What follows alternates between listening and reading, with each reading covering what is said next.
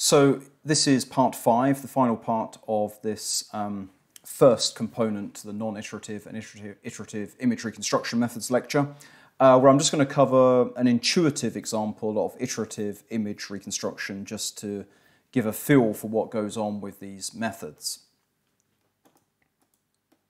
So we've already seen this in the previous part of this lecture, so I'll hurry through that. It's just showing that we're trying to estimate parameters f to match some measured data vector g using the matrix H that we looked at in the previous video. In that previous video I also mentioned the matrix A, and so I'll take slightly longer to show what that does here.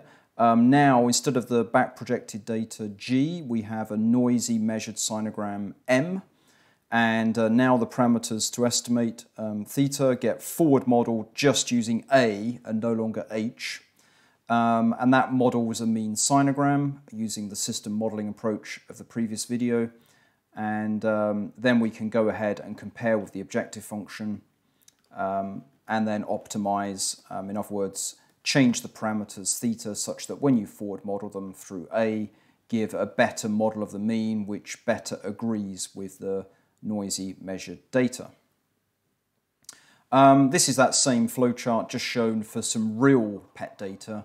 So this is just a cross-section through a 3D reconstruction that was going on. This was FDG brain PET, and the system matrix here we will go into in far more detail at a later lecture after reading week, because this is a lot more involved than just the line integrals, although the line integrals are a core component to that. So there's the forward modeled sinogram. There was the actual measured sinogram, one of probably about 800 to 1,000 or so for this data set, and then again just with the standard iterative loop. And we're now going to go into an example of the very algorithm that was used on that real PET data. We're going to look intuitively at the iterative reconstruction that is used on a clinical PET scanner. So here it is, first of all, just in words and a basic matrix vector equation. What we do is we have some estimate of the reconstructed image at some iteration k. So of course we understand these to really be not so much a 3D image, but object representation parameters. These are the values, the coefficients for pixels or voxels that represent the radio tracer distribution inside the scanner's field of view.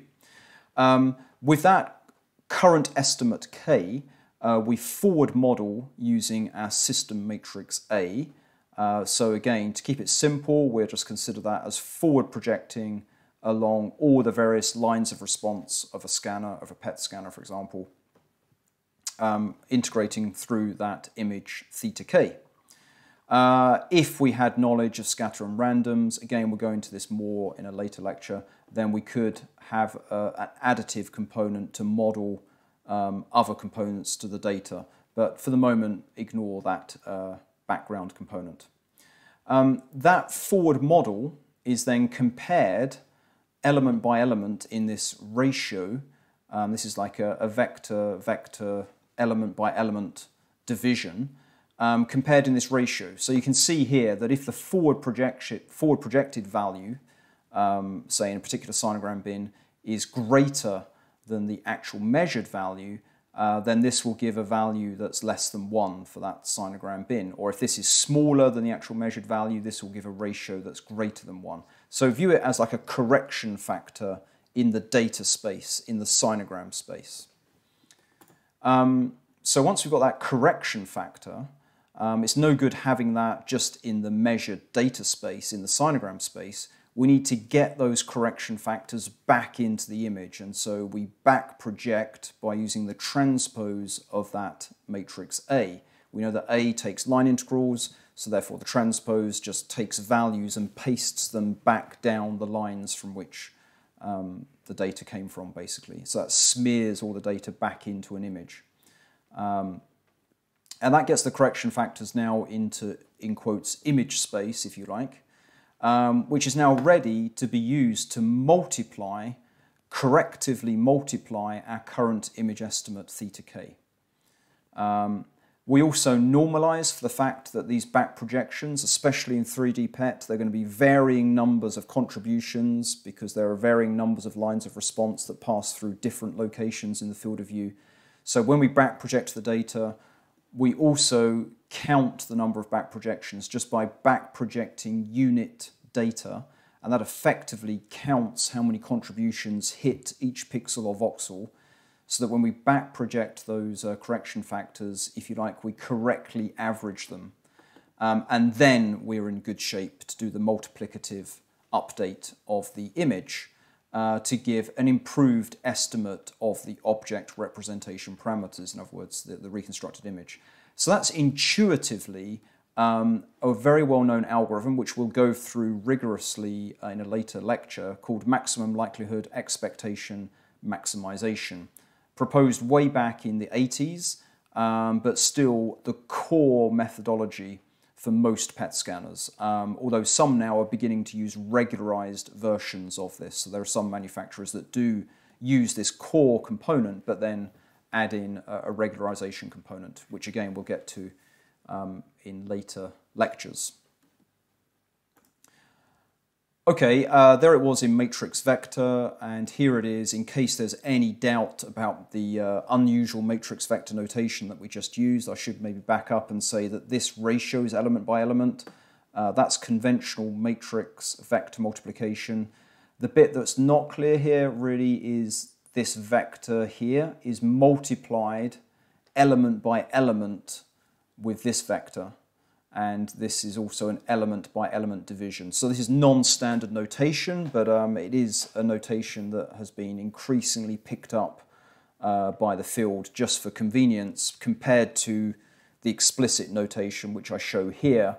And so if you're in any doubt as to the matrix vector operations and the multiplications and divisions in that intuitive overview, then feel free to pause the video and take a look at the subscript notation. That's exactly what I just talked you through with the matrix vector notation, but now fully written out in terms of elements of the matrix, elements of the vectors. Okay, so with that then, I'll now show you a Matlab demo of that in process.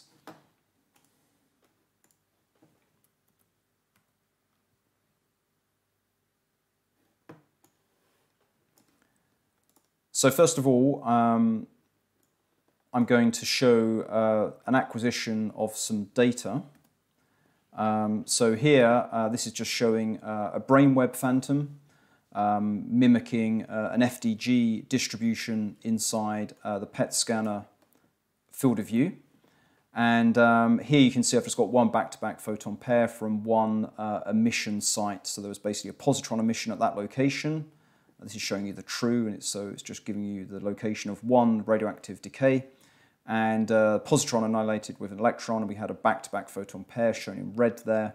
And this is the back-projected image, and this is the sinogram. So let's keep this running a bit more. Okay. Okay, so you can get the idea that it's we're just simulating back-to-back photon pairs from that true distribution. This is showing the locations of the positron emissions, and this is showing the locations of the back-to-back photon pairs. For speed here, I am now simultaneously, as you can see, doing multiple lines here just to speed up the visual display. You should get the idea that this back-projected image is forming just by back-projecting the data along the lines from which they were detected.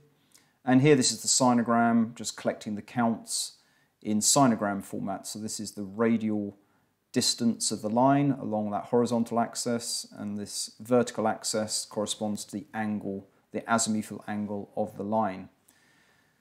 So over time, you can begin to see, hopefully, the back-projected image build up. Here, this, which shows the emission sites, this would be analogous to perfect time-of-flight PET data, where we'd be able to completely localize the site of positron-electron annihilation. So even then, it wouldn't quite be perfect because we want to actually have the point of positron emission rather than the location of annihilation. So there would be a blurring process in there. It would be a much simpler, well, I wouldn't go as far as deconvolution, but it would be a much simpler inverse problem to deal with. But when we're lacking the information, the time information, so here I'm showing non-time of flight, that means we have to do full back projection here, and that's why we get all that uncertainty as reflected in that image. Nonetheless, for basic PET reconstruction, we are nearly always using sinograms, as shown here. We don't use the back projected images, even though it looks like they might be making a comeback for time of flight PET data. Okay, so that's shown enough of the acquisition. You can see that's now really shaping up quite well. Sinogram's looking better. Let's stop that. This is showing now just another take of the model of the mean. Had I known the true, that just showed a set of line integrals showing how we could model the mean. Because I'm going to be using that model of the mean, the line integrals, now in the demonstration, intuitive demonstration of MLEM. Okay, so what we've got here then again is the reference true distribution. And another reason for doing that quick model of the mean is that for a nice quality reconstruction here, I'm not going to take the noisy data, I'm going to take the noise-free measured sinogram that I got by forward projecting that true distribution. So this should be a better quality reconstruction. This is my initial image estimate.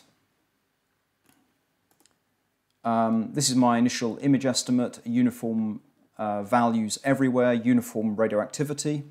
And then what I'm going to do is forward project that, take it in ratio with the measured sinogram, back project, and then multiply. Okay, so that's what we're seeing here.